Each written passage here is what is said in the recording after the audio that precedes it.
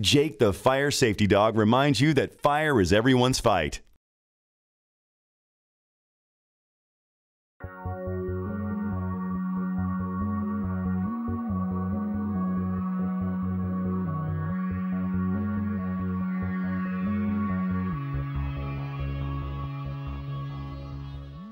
Wow, we had a big group of preschoolers visiting the station today. They were really great kids, and I think they learned a lot about fire safety. I've got a couple of kids myself, and I do worry about them. That's because very young children have a higher risk of getting burned, and not just by fire. The kitchen is an especially dangerous area. From the time my kids were little, I've taught them to stay well away from the stove.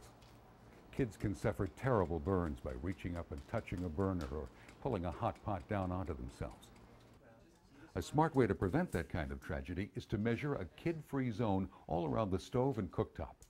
We let our kids mark the borders with bright tape until they learn the distance by heart. Make the zone at least 3 feet so the cook has plenty of space and the kids are out of danger from spills. It's not easy raising children. Having a kid-free zone gives parents one less thing to worry about. Of course, we still need to keep a close eye on them. That's my cue. I gotta run.